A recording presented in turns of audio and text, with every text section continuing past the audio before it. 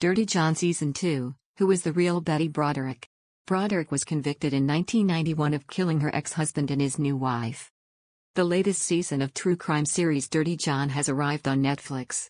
The anthology series, whose first season was based on the podcast of the same name, returned for a second outing on Friday, 14th of August, with a whole new story to tell.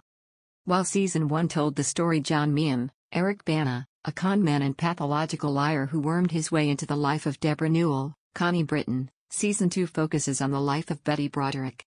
Amanda Peet stars in Dirty John as Broderick, who was convicted in 1991 of killing her ex-husband Daniel, played by Christian Slater, and his wife Linda, Rachel Keller.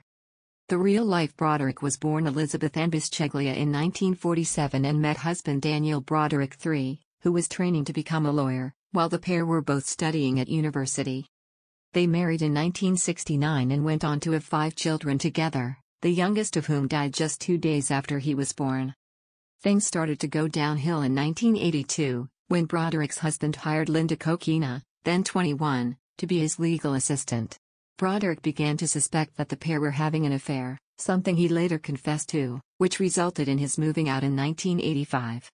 He was forced to take custody of the children after his ex-wife left them on his doorstep one at a time. During the divorce process, which took 4 years, Broderick's behavior became increasingly erratic, leading to multiple restraining orders which she ignored. The divorce was finalized in 1989, with Daniel Broderick and Coquina marrying in April of that year. On November 4, 1989, Broderick drove to the couple's home with a gun she had purchased 8 months prior.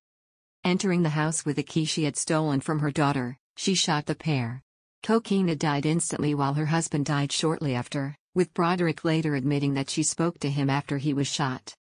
Broderick turned herself into the police, but claimed at the trial that she had not intended to kill either party and had only shot in retaliation to Coquina waking. The initial trial resulted in a hung jury, but a retrial found her guilty of 2 counts of second-degree murder. She was sentenced to 2 terms of 15 years to life and is still incarcerated in the California Institution for Women.